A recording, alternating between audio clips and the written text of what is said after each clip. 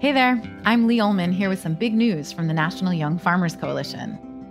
We're partnering with Heritage Radio Network on a special season of The Farm Report. It's all about what's happening with the Farm Bill and how it impacts farmers and eaters. I am growing diversified vegetables on land that's been in our family for 150 years. And so with the pandemic, gentrification, property values going up, we had to sell the land and we lost it.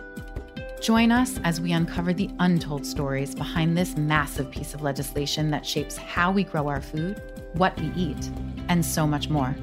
The problems we have had, those are things that come from earlier Farm Bill and USDA policy, right? Like Earl Butts, get big or get out. You know, it's my responsibility to know not only what I'm eating, but then like how that all came to be. And realize like, wow, like this piece of legislation, all this money, like it's technically something that I support as a taxpayer. While Congress debates the next Farm Bill, this is not just an invitation to listen. It's a call to action. Be part of the conversation. Subscribe to the Farm Report on Heritage Radio Network, wherever you listen to podcasts.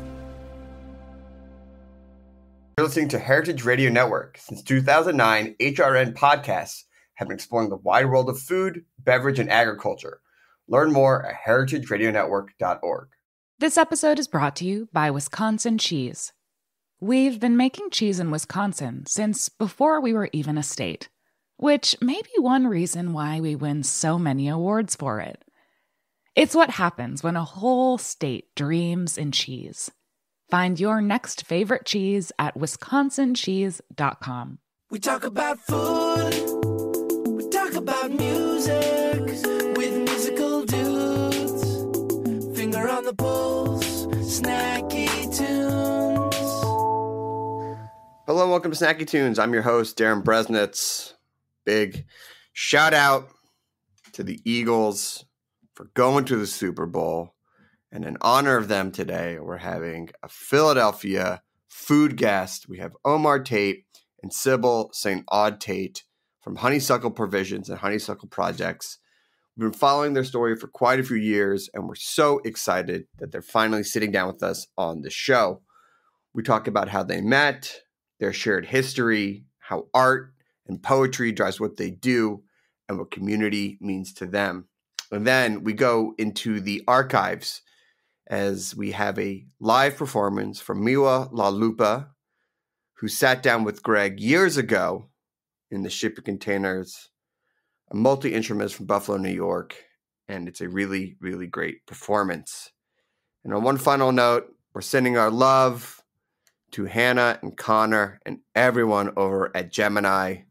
We loved your pastries. We can't wait to see what you do next. And if you have a chance, they're still serving them up through mid-February. So please go check them out, order something for Valentine's Day, and send your love and support. You will not be let down. They're some of the best baked goods in the biz. So please sit back, relax, and enjoy. Hear Snacky Tunes on Heritage Radio Network.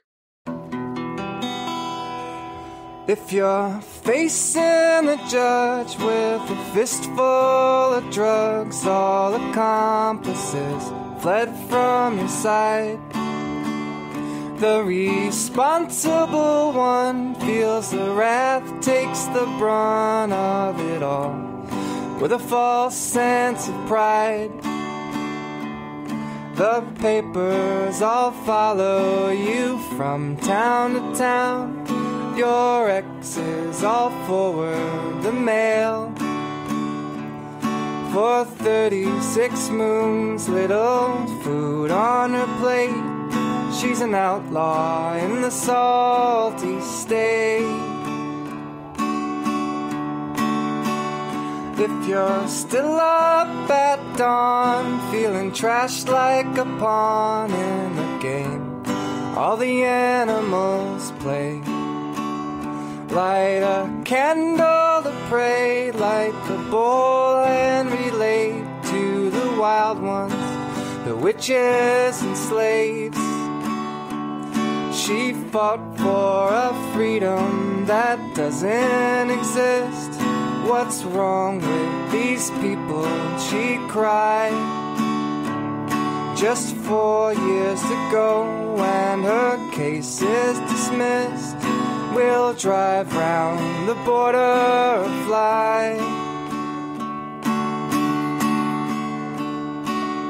The shackles will fall to the ground, released from the spell for a while. Her record was clean by the maid. Don't punish a made-up mistake. Only two things to choose, either jail time or blues. The latter choice must make you stronger, be it one state or more. If you don't know the laws, your sentence could stretch on forever. The bright side of torture is stories for days. The skeletons out of the closet. The music is soothing, inspiring to boot. The slow-moving, sweet dissonance. The shackles will fall to the ground, released from the spell for a while. Her record was clean by the maid.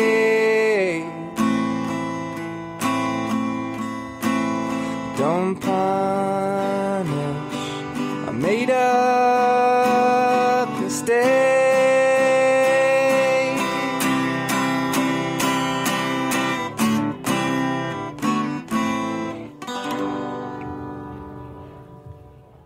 Sybil and Omar, welcome to Snacky Tunes. Thank you so much for taking the time out of your busy schedule to sit down and chat with me. Really appreciate it. Yeah, thank you. Our pleasure. I spoke for you. Is it your pleasure too? I think it's everyone's pleasure. My pleasure as well. Thank you. There's a lot of things I want to get to, but, you know, as someone who was born and raised in Philadelphia, and you guys are coming to some Philly, let's hit the most important topic of the day. How many points will the Eagles beat the Chiefs by about a week from now? What are we talking like? I'm superstitious about these kinds of things, man. You're not going to trap us. You're not going to trap us. No, I'm going to answer because I'm a recent convert to the Eagles. I was born and raised a fan. So having been in Philadelphia for a couple of years now, I've grown to really enjoy the other shade of green. So I'm going to go ahead and I'm going to say that they're going to beat the Chiefs by 14. Okay. Yeah, I feel pretty good about it. You know, I feel like Mahomes' ankle is just not going to hold out, and you know, they're going to be greasing the lampposts like they did this past weekend. Yeah, they're still greased. They're still greased. So, you know, one of the things I love about growing up and being from Philadelphia is that whether you're from there, you've lived there, you moved there, you really feel the community, and it extends to in the walls of the city. Whenever you meet someone from Philly, there's an immediate connection. What does that community mean to you? And having moved back a couple of years ago, how have you integrated yourself into the city? Want to go ahead? Well, yeah, I mean, for being, I guess, a quote unquote transplant, being newly adapted into the Philly scene, there really is nothing like it. And, you know, you grow up and you hear City of Brotherly Love and you hear all this like touristy kind of catchphrases and catchwords. But I don't know, having been in the city now for a few years, I can really say that this is definitely like a brotherly love kind of city. You know, it's like a stranger feels almost like an annoying brother or annoying kid sister sometimes. And it's different from like New York, right? Or in New York, it's kind of like everyone might be rude, they might be aggressive, they might be like hip and fashiony, but Philly is just has like this general grittiness and this genuineness. Like it might come off to someone as rude or aggressive, but if you're in Philly, you live in Philly, you grew up in Philly, you know that that's just how people are out here. And it comes from a place of love. And it's so interesting in how we approach what we do and our offerings in the store, because we kind of opened up with this mentality of like, okay, well, these neighbors it's going to be like they're eating at our own home. And for it to happen, we didn't really have to put too much effort into it besides make the space cute, make the food good, and just be very intentional about what we were doing. And it was just because we're in Philly, it just made sense that every person that walks through that door feels like they're dining intimately with us. And this is like fast cash, right? This is takeout food. We don't have seats. Sure. Space. This is a grocery cafe, but it still feels, there's a warmth to it. There's a sincerity to it that I think that could really only exist in Philly, specifically in West Philly. We really have part of the neighborhood here. Yeah. Yeah. I mean, I grew up here, right? So for me, it's a little different, because like the thing that I love about our store, kind of like to double down on what Sybil was just saying, it is this kind of like beautiful hub. It's in West Philadelphia, and people come to it and they flock to it, and it has this beautiful energy about it. But when I was growing up, there was nothing really like that, like in different hoods that me and my friends or my brothers would hang out in.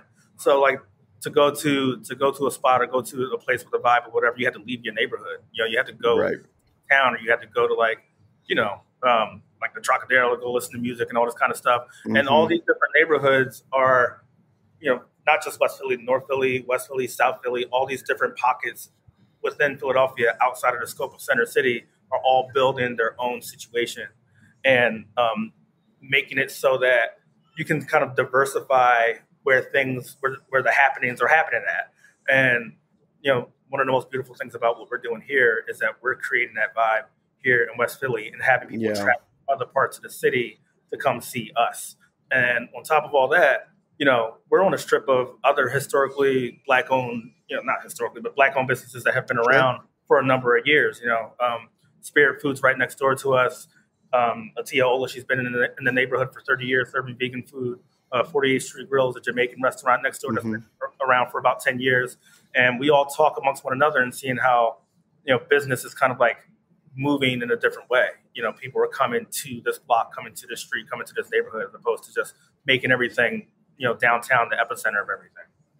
Yeah. And, you know, the Philly food scene has grown so much in the last 10 or 20 years to the point where I remember leaving for college in 2000 and coming back a few years later and being like, oh, wow, Philly has really got a point of view, is really celebrating the people from here in a way that New York was different. New York was just a different beast in its way. I want to talk a little bit about the two of you because it's always nice to have a couple on who work together and things like that. And I've read a little bit about your story, but how'd you two meet? And then how did you two decide to not just be together, but to work together? Because that's a big jump. Well, so we met at work. So I think that was probably the foundation for it and why it seems it's always a good thing. Yeah. Yeah.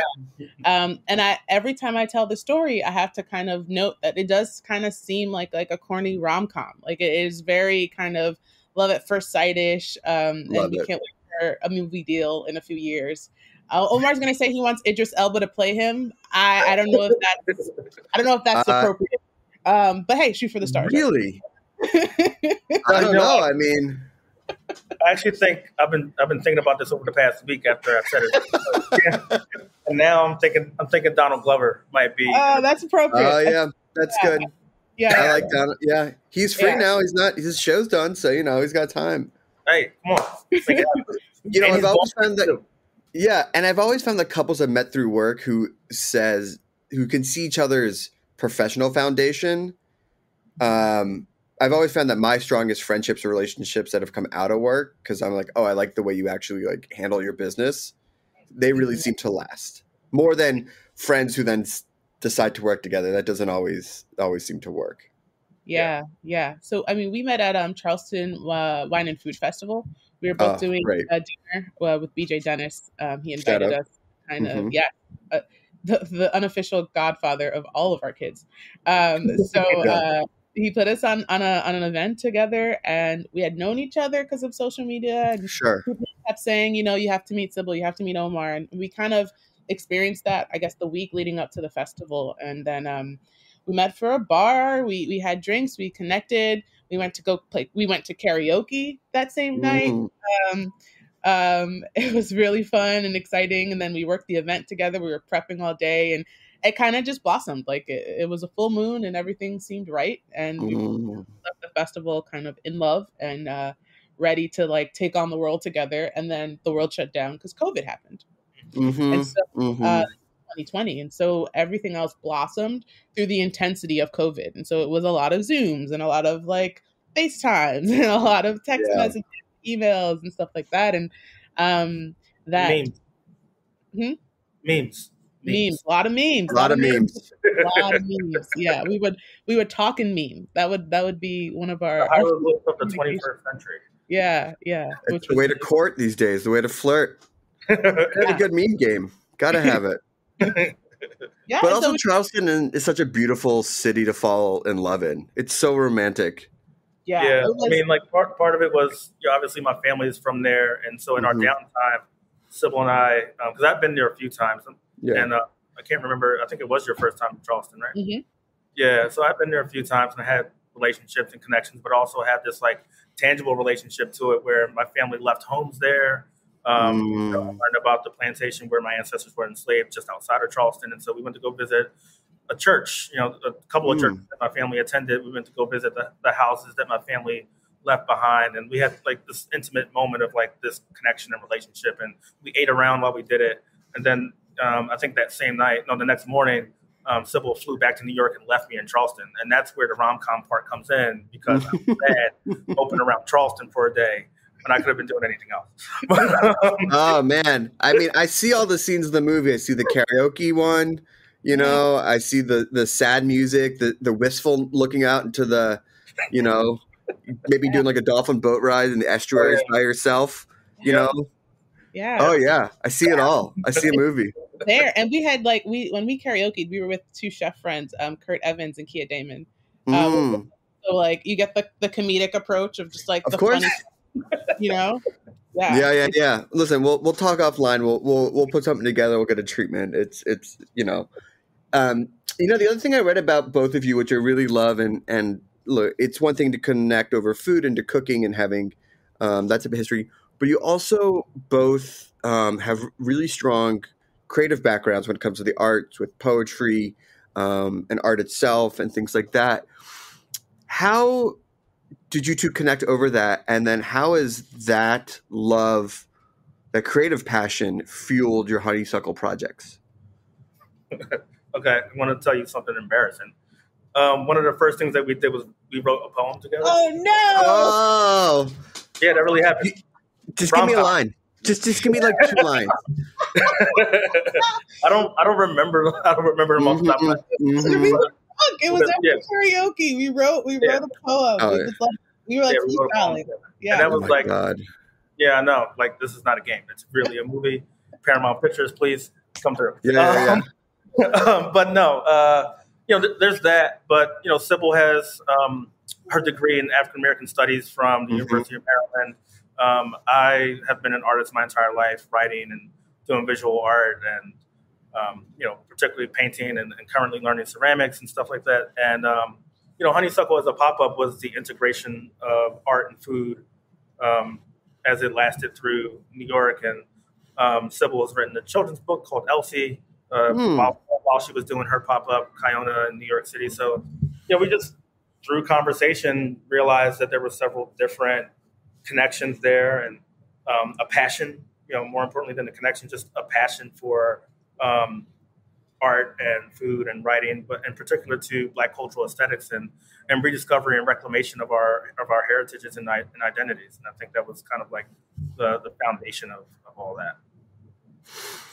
Now, not to jump too far ahead in careers, but Sybil, I know that you were doing pop-ups inspired by Haitian food and Caribbean food, and Omar, you cooked in a lot of venerated Philadelphia and New York restaurants. And jumping ahead a little bit to the launch of Honeysuckle, which was the first time that I had heard about you, Omar, as a chef and the food that you were cooking in. What was the initiation of it? Why did you want to get out of other people's restaurants? And was that the first foray into your own type of project? And how do you feel with it, if it was your first, that it just seemed to hit immediately and you've been able to continue it on? Yeah, so, after working 18 hours, feeling exhausted in 2017, I was working at a place called Once Upon a Tart in Soho, which was a brunch and bakery restaurant that operated from very early in the morning until very late. And, I enjoyed working there, but I was also really trying to consider what my path could look like of ownership, because I've always wanted to own my own place. And I'm not sure if we can recall, but like around 2016, 2017 is when diversity in food and diversity in restaurants was like kind of like being ushered in this initial stage. That's when Eduardo Jordan got three stars from the New York Times and Wells, and I think he won 2 James Beard Awards that year, and all these different things were happening. So I wanted to step away and really learn and dig in about myself and truly understand as an artist and as a creative person in food what that could look like. And that ultimately ended up becoming Honeysuckle Pop-Up after a trip traveling down south and learning about my family's history, learning about Black foodways, but really mostly kind of like gaining a thorough and holistic understanding of how Black culture, Black cultural aesthetics kind of show up in food and in like how it can show up in a menu or in a dining experience and what that looks like as comparable to other experiences in the restaurant space. So that was really the foundation of everything. Wow. Yeah.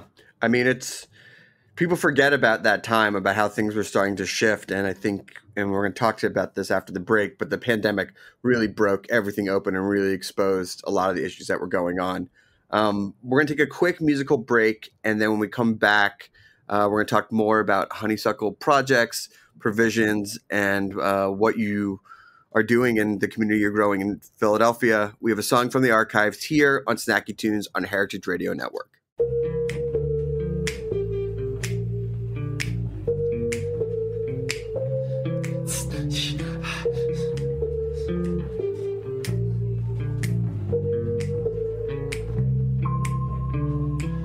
I got a friend with a lot of ambition. He don't got all the right education, but he don't need anybody's permission. It's always alright on Saturday night. He's in love with a girl whose reputation is showing up alone without a boyfriend. And every time they miss their connection, 'cause he don't know she's ready to go. No. Is it ever really the right time to fall in love? And so she's dancing all alone in the moonlight.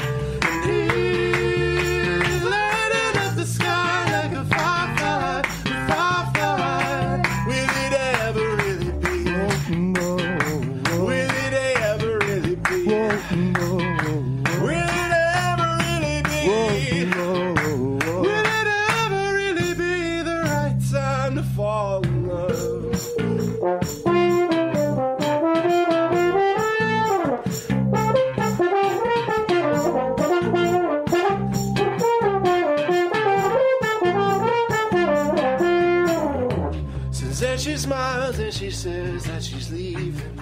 She don't have to give him a reason.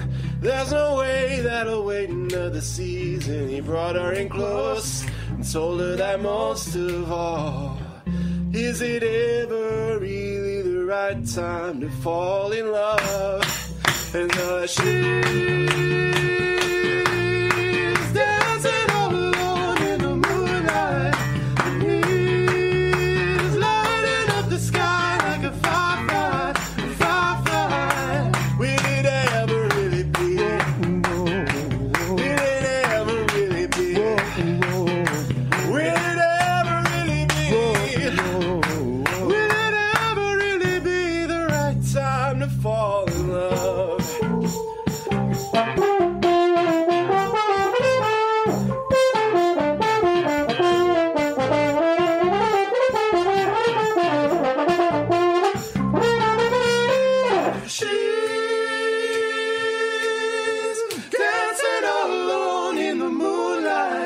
And he's lighting up the sky like a firefly, a firefly. Will it ever really be? Whoa, whoa, whoa. Will it ever really be? Whoa, whoa. Will it ever really be? Whoa, will it ever really be the right time to fall in love?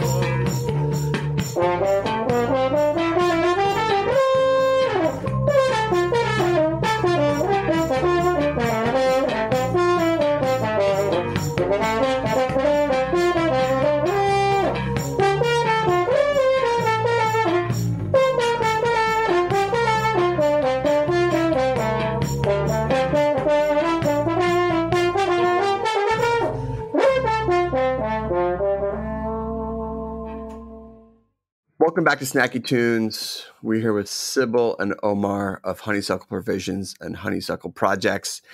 And Omar, you were talking about 2016, 2017, about opening and starting your own pop-up and getting a good amount of traction and everything's going well. And then the pandemic hits. And that was a real death blow, I would say, for a lot of pop-ups or restaurants and things like that. But it also took you out of New York full-time and brought you back to Philadelphia. So that's not the worst thing in the world. But coming back to Philly and not being able to do your pop-ups, how did you pivot and what did you see really come to light for what I think a lot of us in the industry knew was a broken food system, but really got highlighted during the start of the pandemic? I mean, everything kind of got exposed. The cost of food got exposed. Broken food systems, broken governmental systems, all kinds of things got exposed. But, in terms of what got exposed on a personal level for me was that, it doesn't matter how many magazine articles you're in. It doesn't matter how much press you get. It doesn't mean you got money. So as soon as everything shut down, so did I.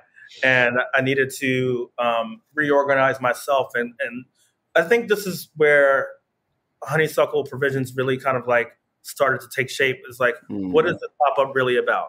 Is it really about being on the top floor, a penthouse on Wall Street and serving food that costs $150 to $200 a guest? Sure, it could be about that a little bit, but really it's about culture and heritage and, the core of that in the Black community, a lot of that, like the dining experiences that I had, the luxurious dining experiences that I had in my own community, a lot of it happened in a takeout box. And so Honeysuckle became a takeout format that was operating, thankfully, to my friends at South Philly Barbacoa, Ben Miller and Christina Martinez. But shout out, legendary Philadelphia. Yep. But all during that time, Sybil and I, we just met in March. The pivot happened in March, and so as I'm doing this takeout concept, Sybil and I are discussing like, what could this really become? What is the food? What is the concept? Who's it for? How are we going to do it? And we began to have conversations around provisions and the need for groceries and the need for accessibility without compromising talent and skill, And that was really the biggest pivot. I feel like the pandemic also allowed people to open up non-traditional restaurants, maybe not the right word, but food businesses, where before it was like, oh, so you're not going to be open for lunch and dinner and breakfast, and oh, you're not going to be doing this, and oh, you're not going to be doing that. Well, then you're not really a restaurant. And I feel that people just went, hey, if you can sell good food and support the community and you can survive week to week, that's all that really matters. And it shifted a few things out of that.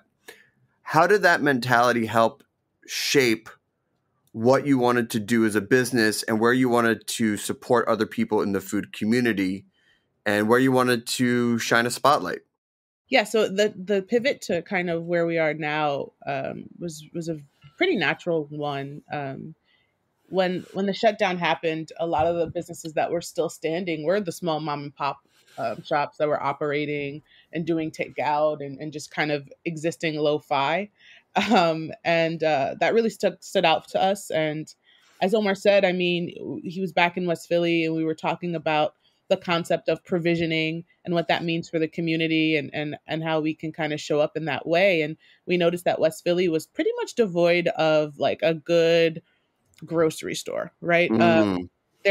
Mariposa exists, and it's a co-op that's actually on Baltimore Ave. That's not too far from us, but where Omar's mom was living in the Mantua community, or the Mantua area of West Philly, we weren't really, the poppy shops might have had a few bell peppers or something inside. Sure. You know, they weren't offering fresh groceries, fresh produce. And Philadelphia is such an interesting place geographically because Lancaster County is so close, County is so close, South Jersey so close. All this farmland is so close, and yet there's this neighborhood of people who want fresh vegetables, who want access to these things, and they were kind of just lacking in that.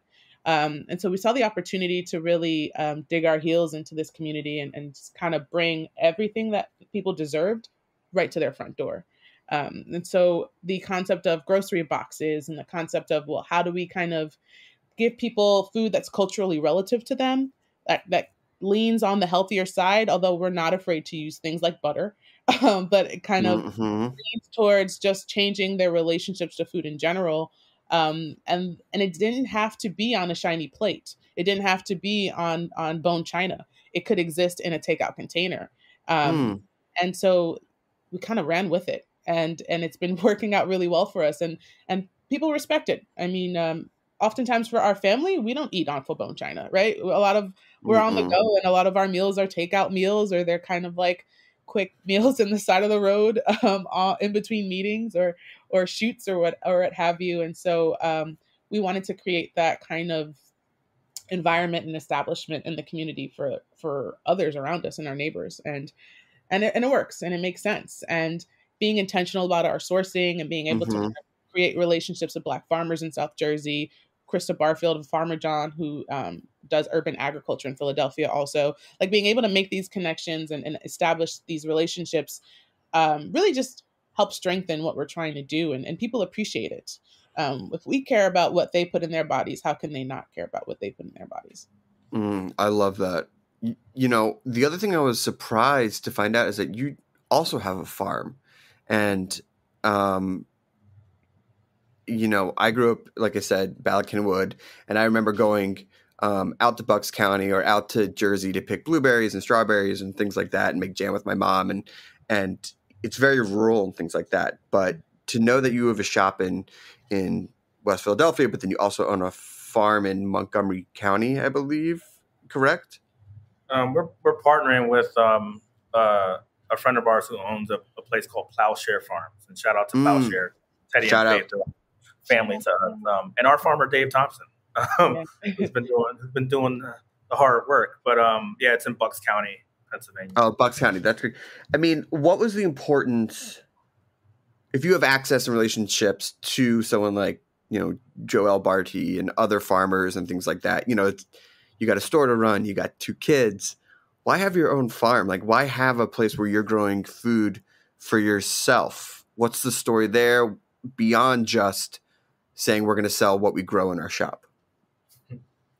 Well, there's several answers to that question, you know, and I feel like the answer to that question keeps changing too as the world's economy keeps changing and it's happening. But I think originally, you know, both Sybil and I are kind of like a generation away or several generations away from the origins of our family story, right?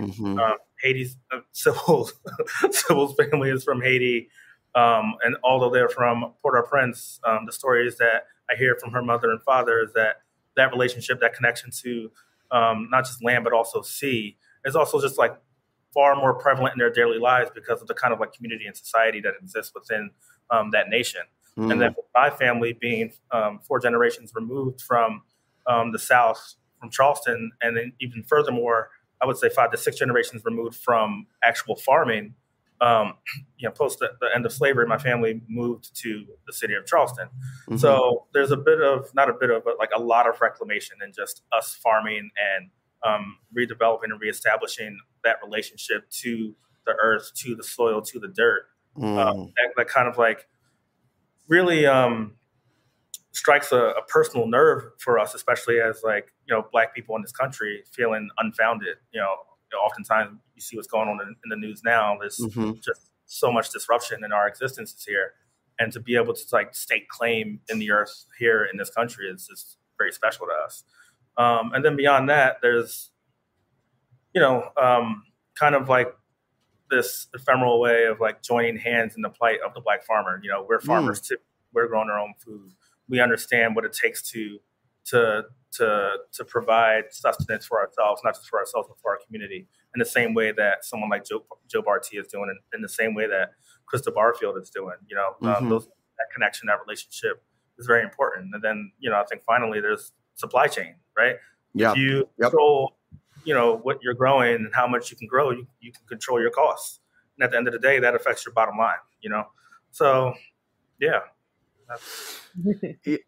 And I see a lot of the stuff that you grow that makes it in not just the CSA boxes, but winds up on the menu and has a real direct influence to like what people are eating and feeding the community.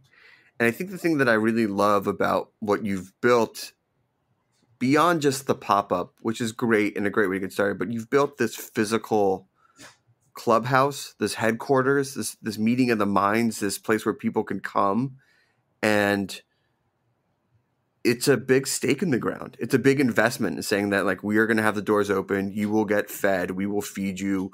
We will support your business because it's not a solo adventure.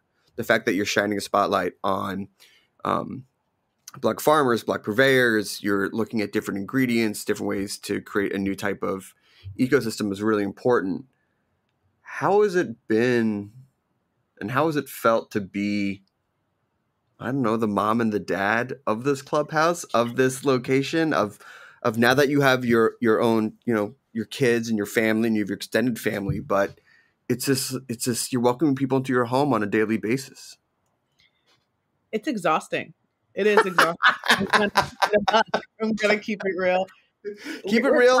No. Yeah. But that means you're doing the good work. That means you're doing good work. Because if you weren't tired, you'd be like, all right, I guess. Yeah.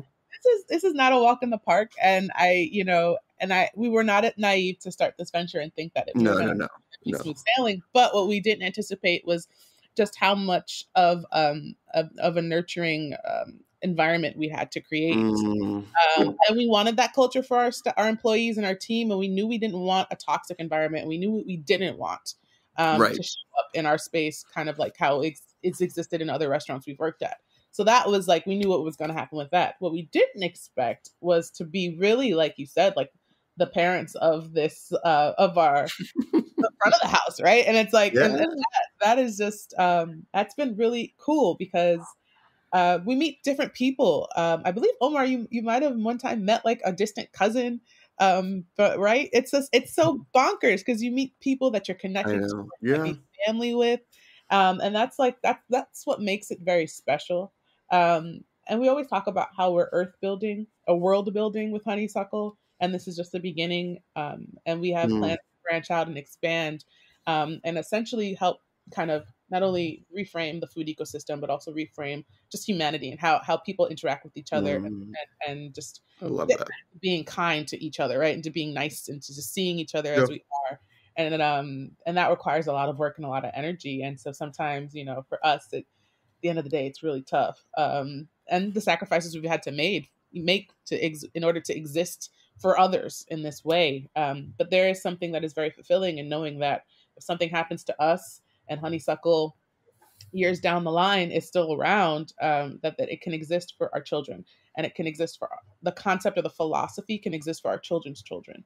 And that's especially important because that's the mark that we've been able to make. And that's what we do it for. We don't really do it. Honeysuckle's not for us. We say it all the time. It's not for us. It's barely for our generation. It's a philosophy that we hope can kind of stick into the ground now and spread and expand upon for our children to enjoy and to really reap the benefits of this new ecosystem and this new way of life and this new way of interacting with each other. I love that. Now all you need is Donald Glover to come in for a sandwich to have that meta moment. Full circle, right? Yes, 100%. Yeah. Well, listen, I can't thank you enough. I'm looking forward to swinging in when I'm back home in Philly. If people want to follow along, see how to order online, I mean, I saw that incredible sweatshirt that you have and all the earthware that you're selling. Where can people go? How can they get a taste of Honeysuckle? Well, you can come visit us in West Philly at 310 South 48th Street. And what's that? Our website, right? Yeah. www.honeysuckleprovisions.com or www.honeysucklephl.com. Both are a great way, all for different things, but a great way. And then we have Instagram. You want to talk about Instagram? Yeah. Instagram is Honeysuckle. It's at Honeysuckle_provisions. And that's for the storefront and all things food related. And at Honeysuckle_projects is more for the overarching brand and art that we create. Yeah, that beef and broccoli sweatshirt's very nice. Yeah. Right. Yeah, it's great. Well, thank you so much. So great. Shout out to Bailey for connecting us as well. And we have a song from the archives and then a live performance here on Snacky Tunes on Heritage Radio Network.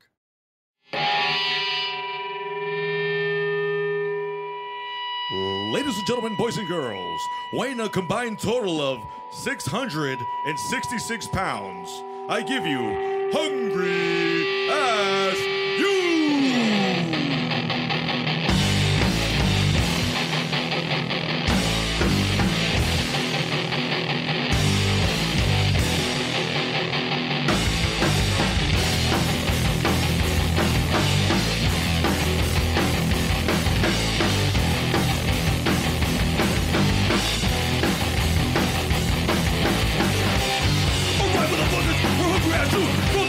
Hold it down, pound to pound. You know we're dead, fucking fat, bigger, better, and fatter. Let's do this shit right. Yeah.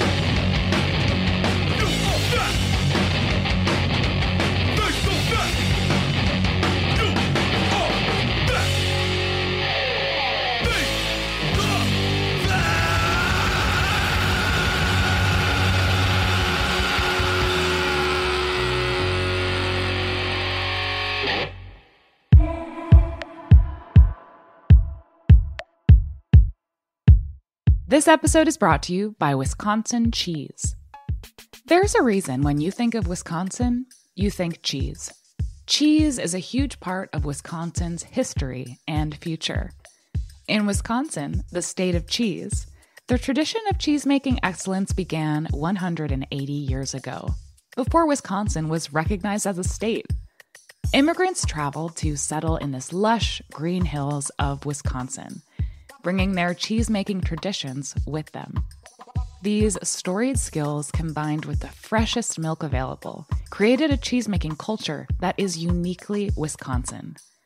Wisconsin's 1,200 cheesemakers, many of whom are third and fourth generation, continue to pass on old-world traditions while adopting modern innovations in cheese-making craftsmanship.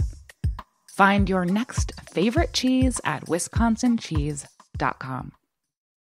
Welcome back to Snacky Tunes. In the studio with us today, we have MiWi La Lupa coming at you live. MiWi, thanks for joining us. Oh, thanks for having me. You know, I didn't know your name when I reached out, but then when I saw you, I know your face because I've seen you in so many backing bands. How did that career kind of begin as being like a go-to guy for like some of like the biggest names? I mean, you've done stuff with like David Byrne, St. Vincent, LP, Frante, Fela, like honestly, like the who's who list of like when they get ensembles. How did that come about?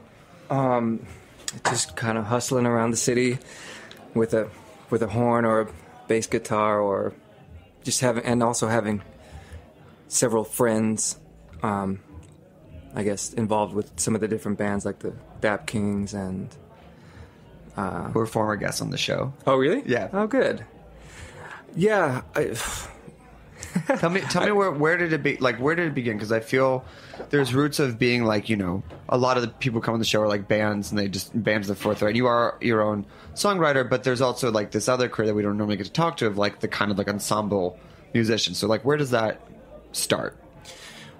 That starts by, I guess, playing in some bands, like a band like Biondo, a good friend of mine, Eric Biondo. Mm-hmm.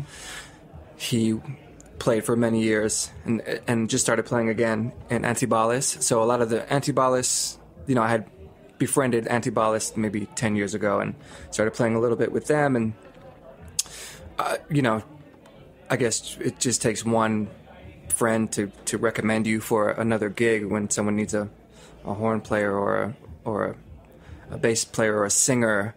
And then, you know, every gig you go on, you meet someone new. And they're like, "Oh, you played really well, and you like showed up on time, and you were prepared." So next time I need the songs, you knew the songs. So next time I need something like that, then you know I might call you. So that turns into the occasional recording session for you know for David Byrne, that David Byrne and St. Vincent record, and which is one of my all-time favorites. Yeah, the tour was amazing too. I didn't get to. I had some friends on that played the tour, but you know. They'd never sent me my copy of that record. Oh, really? Oh, yeah. Apologies. But it was fun to record. That I just did one song. They had a lot of different brass band kind of brass groups going, and I played on the track with. It was like a mixture of the Dap Kings horns and Antibalas horns and me. So I mean, you're in here today with a guitar, but is there a particular instrument that? Well, list some of the instruments that you play. Well, mostly guitar, bass, trumpet. I haven't been playing so much in the last few years, but bass, trumpet, and trombone, so kind of low brass. Bass guitar, which is maybe my favorite instrument to play, and occasionally keyboards. You know, I played on the Fela Broadway show keyboards because AJ wrote that into his part, so trombone and keyboards I had to play. And then I played when we went to Australia. Maybe it was earlier this year. I played bass in that too. So, is there an instrument like everyone says like it's always hard to find like a good bassist and a good drummer in a band? Is there a particular instrument that you feel like is your kind of like secret weapon because it's hard to find like that particular weapon instrument for ensembles? It depends on who you talk to. What is my secret weapon? Some people only know me as a horn player, and some people only know me as a singer and songwriter. You know, so I think the secret weapon might be, I don't know, maybe the electric bass, because I'm not that technically skilled at it. So a lot of like rock bands and singer-songwriter people want a bass player who doesn't want a rhythm section that doesn't really play too busy. They just want to have a nice groove, and that's all I can do. So you're like, I got one thing. I do it real well. You know, I hope you like this. Yeah. Why don't we hear a song? Okay. What are you going to play for us? I think I'll start with a song. I have a record coming out in March, and this particular song is not on the record. Okay. And it's what you might hear it later because we recorded it for the record, but it's maybe one of the B-sides. And okay. Yeah. Oh, it's called 5 Months In. Okay. It has to do with moving to a big city and then leaving the big city for whatever reason. Okay. Live on Snacky Tunes.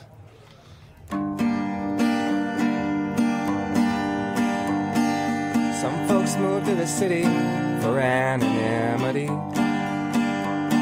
and other folks to spread their wings to see and to be seen. When the money gets tight, the city lights don't shine and lose their awe. When your luck returns, the hole that burns don't seem so bad at all, bad at all. Just a couple of drinks, you start to think of your old man sitting at home. So you call him up but no answer, and you hope he's not alone. You broke his heart when you started off for a love and a lifelong dream. But 5 months in this big old city, it's cold and hard and mean. It turns cold and hard and mean. No small amount in your bank account, you work for months on end. Come April 1st, you pack your truck, head north with your best friend. By the time you hit Virginia, making plans for Friday night. Maryland seems welcoming. You stop for a roadside bite by a light. You traded in your country views for the urban gray and black. You crossed the bridge called Washington, no plans on looking back. Your first time there in Union Square, you think you found your scene. 5 months in this big old city, it's cold and hard. It turns cold and hard to me.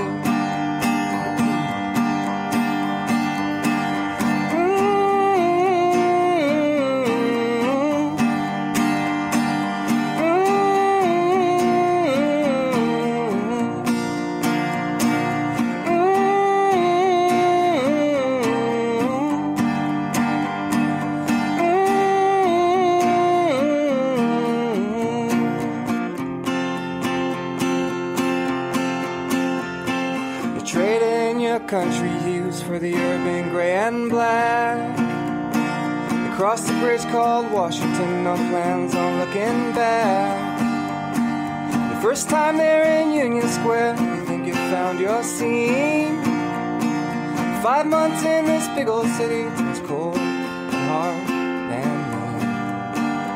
mean. It turns cold and hard and mean. Change your name to some alias and hope we'd all comply. You grabbed your keys, rushed off to work before your painting dried. Your writing only dwindled and your cello stayed in the dark. You advertised with all your pride, first night tending bar. Now she's sleeping straight till Tuesday, still wearing Sunday's best. She's blowing off commitments, friends are worried half to death. Come home, little Susie, it's your father's dying plea.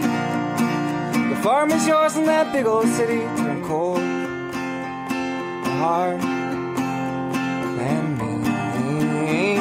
It turned cold and hard and mean. It turned cold and hard and mean. It turned cold and hard and mean.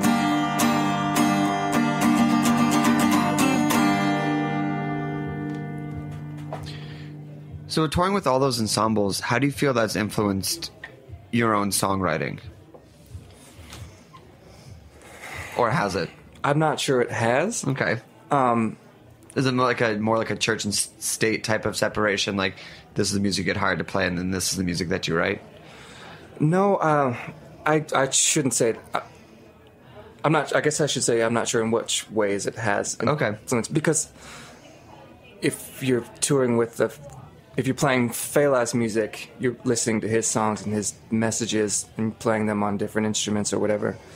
But as a singer, you're, kind of getting in tune to what lyrically he's talking about, and so some of the songs on my next record are, kind of feel emboldened, for example, from Fela to speak about more political things or, social commentary. So that's one way that you can be influenced. Interesting. So like the lyrics and the messages of the music, maybe less the music, but like what they're saying has kind of expanded you. Sure. And what was it about Fela's music, or what was it, words that like gave you the confidence to speak up or speak out that you might not have otherwise had before? Well, part of his story, I guess, that he kept going, even after getting his butt kicked so many times by like the police and the government. He couldn't stop singing about what he saw was wrong, for his, for everybody, not just the people in his own country, but like all of Africa and the world, kind of capitalism, et cetera, et cetera. So what of those, maybe not those particular messages, but what messages have you seen in your own life that has now like kind of come into your new work? I don't know, maybe kind of speaking out against capitalism and you see it right here in New York City. The more money you have, I guess now the closer you can live to Manhattan. Right. Besides, getting pushed out to East New York and beyond. I think I heard they were building like a new little colony out in the ocean somewhere, so people can have an affordable place to live. Is that true? they're like building like another like garbage island so that. Oh, I have no idea. That's a joke. I was like, you kept saying, I was like, yeah, that means it sounds about right. Yeah. Then but it's like Garbage Island's like super nice though. Like bad name, but like really it's super nice. Yeah. It's like Iceland, Yeah. Iceland and Garbage Island. Why don't we hear another song? Sure. What's this one called? This one, okay. So this one is, this is called The Bright Side, and this one, I'm actually in town to finish a new record, and kind of a mixtape style we'll put out on our own, hopefully, and then as soon as it's done, kind of thing. And this is called The Bright Side, speaking about people getting in trouble for having little bits of marijuana on them, which I think is silly.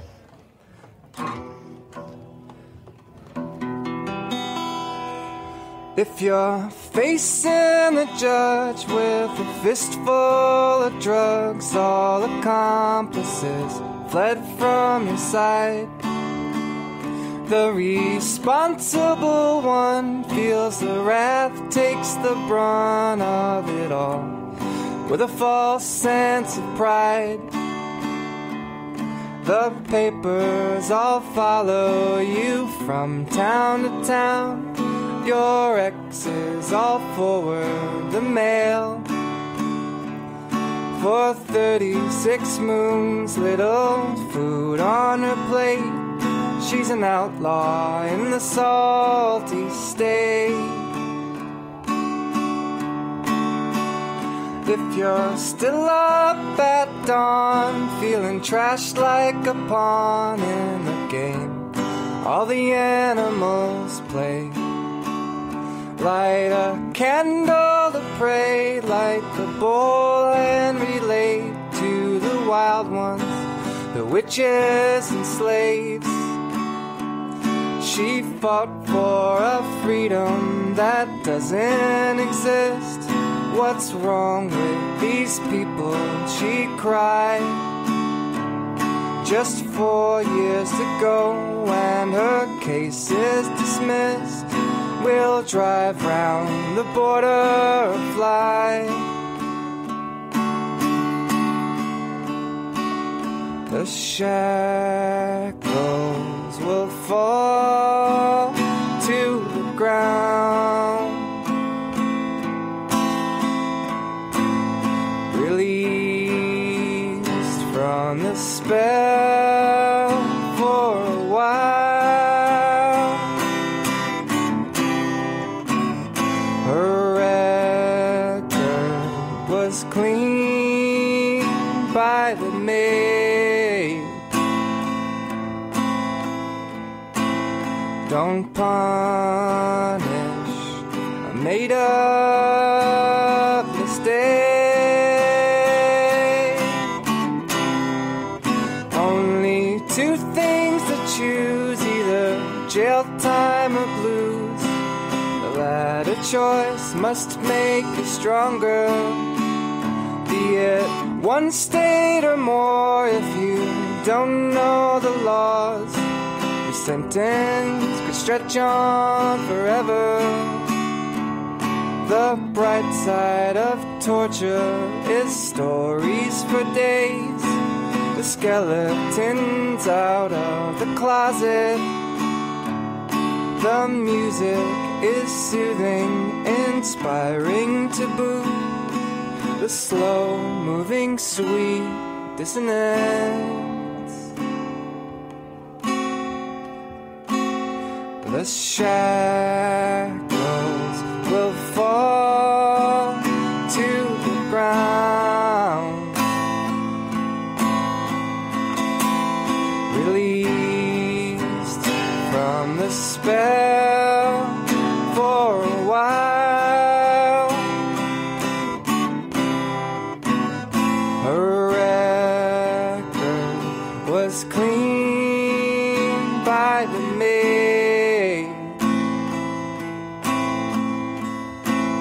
Don't punish a made up mistake.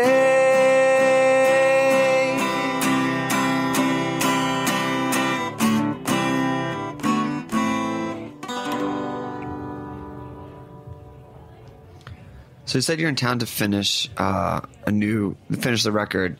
How's the process been going? You're working with Connor Oberst, right, on it? We finished that record this summer. Okay.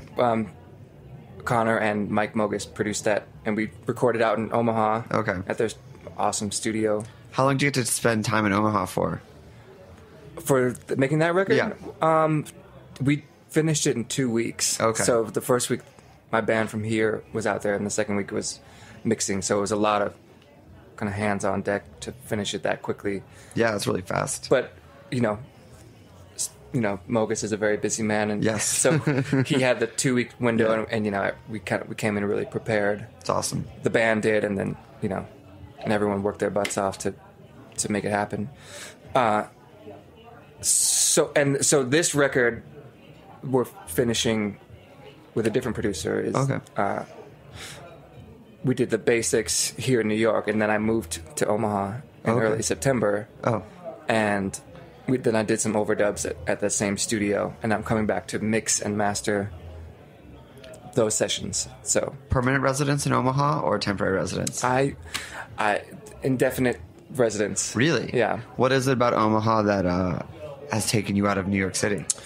Well, chance would have it that Connor, one of our good friends, was living with Connor at his house, and he moved out with his girlfriend and bought another house. So Connor and his wife invited me to live with them in their wonderful house with their sweet dogs, and so yeah, getting to having been playing with him for quite some time and working at the studio, and it being affordable to live there, and getting to make more music and do things like make more records and participate in other records. And is the scene still, from my college radio days, Omaha was like this mecca of scene. Does that type of support and community still exist there, or is it different, or how would you describe it? I would, I've been working at hearing a lot of local music and touring bands at this club that a lot of the guys in the band Cursive own now, called Olivers. Love Cursive. Yeah. One of my all-time favorites. Yeah. So, so that, okay. So when you have a band that owns a bar, they have all, they're so supportive. They have touring bands and a lot of local bands. It sounds amazing in there. Oh man, You should, next time you're in Omaha, come to Olivers. Well, no, it's funny where you see the difference between venues that have it's fine, versus the musician led one, and they just have all these crazy amps and everything, and this just sounds awesome. Yeah, the PA there sounds great. They don't have too much in the way of backline, so a lot of bands bring their own backline. Yeah. But so that between Oliver's being a place where musicians can come and play, bands can come and play, and Page Turners, which Oberst and our buddy Phil own, having less rock and roll, but I just played there the other night. Mm-hmm. So the scene is, I think, still it's kind of early for me to tell. I wasn't there. Yeah. When you say it was like, you think it might have been their heyday, but I think there's still incredible. Oh, I don't think it's heyday. I think it's like it was more like a, hey, if you want to be a musician and be surrounded by musicians, this place is cheap. It's got good support and everything. Yeah. And different cities over like the years. Montreal was like a hotbed for a long time. There's just like, so I'm kind of curious, if that still is the case and it's still supportive community. Yeah, I think so. Yeah. I've found a lot of support out there so far. Denton was another one too. Yeah. Where Midlake came from. They're just like, these towns that are just like not necessarily major cities, but where it is, you can make a living and live. Right. Yeah, it's great. And I just imagine it's kind of close to a lot of other, maybe slightly bigger cities. There's St. Louis, Minneapolis, Chicago's not too far. You can get to the East Coast and the West Coast within like 2 hours flying. So it's awesome. It makes a lot of sense, for artists who want to, like myself, who want to. So besides finishing the record, what's on the horizon? Tour? Yeah, playing some shows in town here. I guess I don't know when this airs, but I'm playing some. You're playing in New York. Playing in New York. Yeah. This week, a couple of shows, and then I'm going to Europe in mid-January, supporting a band from Manchester, and then for 2 weeks, and then another 2 weeks on my own, and playing a couple of shows with The Good Life. It's like my new favorite band, and good friends of mine, and so I'll be in Europe for a month, mid-January to mid-February. It's awesome. Yeah, I'm going out by myself, so a little nervous, but I'm very excited. What an adventure, though! I know. I haven't even bought my plane ticket back. Oh. I don't know. So I need to maybe get a subletter in Omaha. Oh yeah. And then the record that I did with Connor and Mike Mogis comes out on Team Love Records in late March. So, hopefully doing some tours around that. Awesome. Yeah. Well, we're going to make sure we have time for one more song. Okay. But where can people find you, get your music, make sure they get the new record, learn all about you? Okay. Probably. Hit you up for an ensemble. Hire you for some groovy bass playing. Yeah. Just MiWiLaLupa.com. Oh, easy. Yeah, it's pretty. That wasn't taken? No, it wasn't taken. Okay. No. Cool. So what are you going to take us out with? This is a song that's definitely going to be on the kind of mixtape called Beginner's Guide, and this is the title track to that one. Okay. Well, thanks for tuning in. Appreciate it. I hope all is well out there. We will be back next week with another episode of Snacky Tunes. Take us out. All right.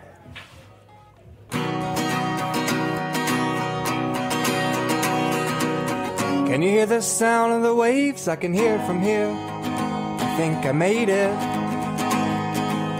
Got another several weeks of this mayhem. It's a rat city. It's a luxury. Gonna call old Kelly and ask her for $1,000. She's a future woman on the $20 bill. Naked, her breast exposed, just a little bit scared. While the Midwest looks, what will I be? Who will I be? Kiwi meat, will I stay on fleek or flee back to the city? Got a couple of questions about the last 10 odd years. First one, was I there? Did we use the time we all had wisely? Did we squander it? Celebrating everything, posing, fearing loneliness, growing bitter, or working for an upgrade status someday. Oh, what could it be? What neighborhood, a high-rise with a view, or a cottage in the countryside? How to prepare for a major change? Start selling, packing weeks in advance. Would you cry on your last night, comforted by your courage? Would you notify a black Irish goodbye? We ain't playing. Now we leaving. Catch you on the flip side. Da, da, da, da, da, da, da, da, da, da, da. La la da da da da da da la da da da da da da la da da da. Can you hold the train doors open for a little longer? 'Cause I'm coming. Had to drop the keys off, sweep and do a dummy check. Paid my tab, square up with my bankroll friends. I get the feeling this is not unusual. Waving goodbye to the ghetto birds. Must be time for the show. First to compliment the millennials. It's your time to do the dance. Your tongue knot up and you say I do. Send a shout out. All the freelance freaks doing Lord's work, making major moves. To the garbage men, to the barkeeps, to the up all-nighters, 9 to 5ers. How to prepare for a major change. Start selling, packing weeks in advance. Would you cry on your last night, comforted by your courage? Would you notify a black Irish goodbye? We ain't playing. Are we leaving? I'll catch you on the flip side. We talk about food, we talk about music, with musical dudes, finger on the pulse, snacky tunes. Snacky Tunes is powered by Simplecast. Thanks for listening to Heritage Radio Network, food radio supported by you. Keep in touch at heritageradionetwork.org/subscribe.